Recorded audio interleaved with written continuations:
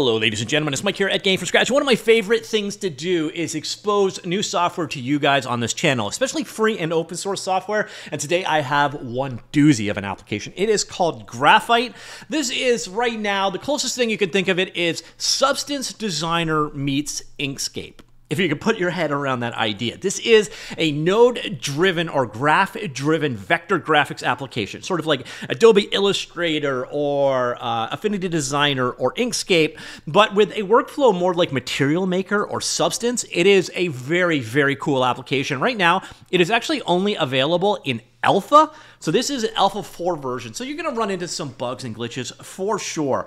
In terms of availability, we'll get back to that in just a second, but pretty much no matter which operating system you're working with, you can get a hold of Graphite. Again, entirely free and entirely open source. So what is this all about? Well, let me show you with one of their examples. So I'm going to come up over here and I'm going to open up one of their demo scenes and you're going to see it right here. So I have this leaf pattern. Nothing too special there, right? It's made up out of a network of nodes. Each one, so you can see maple leaves and oak leaves and morph together and so on. But where this gets really impressive is right here. Boom. And this is what you're ultimately creating when you create your world. So you're creating these node graphs which create your scenes. So you're thinking to yourself, well, why the hell would I want to do this? This seems needlessly complicated. Well, what I'm going to do is I'm going to grab this percentage value over here. I'm going to turn off the node graph so I have it set over here. You can notice, take a look at these guys, and this is the percentage of season, for example. And what I can do is do that.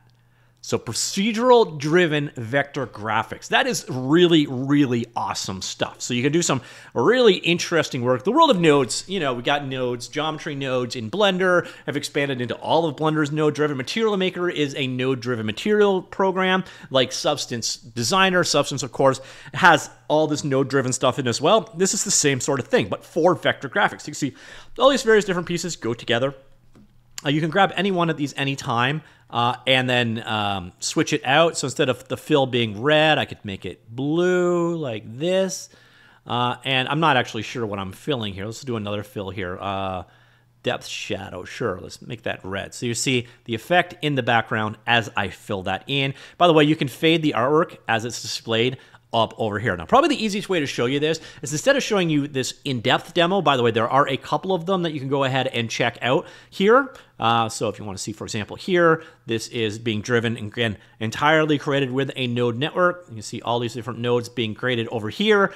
You drill down into them. Once again, entirely node draft driven. They all work together to create the end thing, but let's just go ahead and create one ourselves. So we're going to go here, File, New, create a new document here, 1080p document. All right, so super simple. It's got all your typical vector graphics tools. So here you can see, let me just, by the way, there is undo. So let's go up here, we'll do fill. So we got a red square like this, and then we've got a circle. Let's make that circle blue, and then like that. It's pretty straightforward vector graphic stuff. Again, I can grab one, I can grab the other, and then I can do things like layer, Boolean, subtract front. So there we now have this new shape, which is this one, taken out of this. Very typical stuff that you do in the world of vector graphics, right? Well, now what we can do is go on over here, take a look at our node graph, and this is what was generated. So you see here, our blue ellipse and our red square were both generated here. Anytime I could grab one of these things, so there is the transform, so I can move that particular shape around. There you see the immediate result as I'm moving it around over there. And then any one of these things can be edited. So I could go back to the raw form of our ellipse. We could change out the initial sizes of it. Entirely procedural driven. Very cool stuff. Any one of these you can actually go into and turn it into an input. It's right there. And then I can have a value that comes in here and set that one up as an import for that value. Or if you are like the less artistically inclined and you instead of wanting to use their tools, instead of using these tools over here to create, say, text like this, what I actually do is I could come in here, create a new node, create a node of type text, like there, like that, and then let's come in here with our text selected, and we will call this all your base.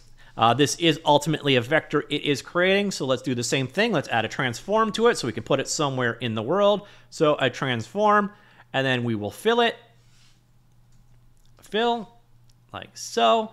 And then now we've got that. We can change the fill, so we can change our text color, or make our text, let's make it this green color right here. And then finally, we will merge that out. So do a merge, and then just a generalized merge like this. And I think I actually want to change it. So there goes to there. And then our Boolean output instead comes in as an input to there. And then this goes to here, like so. So now, if we take a look at our shape, there it is, all your base. And now, because there's a transform attached to that, I should be able to grab this and move it around like so, resize it, do whatever I want with it, and then go back over to the node graph, and it's just updated our values accordingly. So it changed the transform or whatever, and I can go ahead and move that however I want. Once again, I can also take any one of these values and expose it as a parameter, like so, and then I could do, say, a random number generator into there, random number into our translation, which is kind of meaningless because it's only translating one value, but you get an idea of how all these things can work together. It is a very, very cool application capable of doing, again, your traditional vector graphics drawy stuff. You can completely ignore the noise behind the scenes and just use this as a vector graphics app. You've got your traditional pens, so drawing tool that way, and then we've got normal lines. It's chugging right now. That's one of those things you're going to find. And one thing you're going to notice is from me hitting escape, yeah, we're running a web application here. But don't worry, don't let that put you off. Let's get back to the details of it. So this is called Graphite, and it is graphite.rs. Now you notice at the very end there, it did start chugging, started slowing down when I did whatever I was doing there. This is an alpha. You're going to have to keep that in mind. But the potential here is just staggeringly unreal what this is capable of. So the big thing I want you to not be worried about is this line right here. So this is desktop first and web ready. So there's no download yet. You can only run it in your browser at this point in time. To do that, go to editor.graphite.rs. However, it all runs locally. It's basically a web app. It doesn't require a server thing.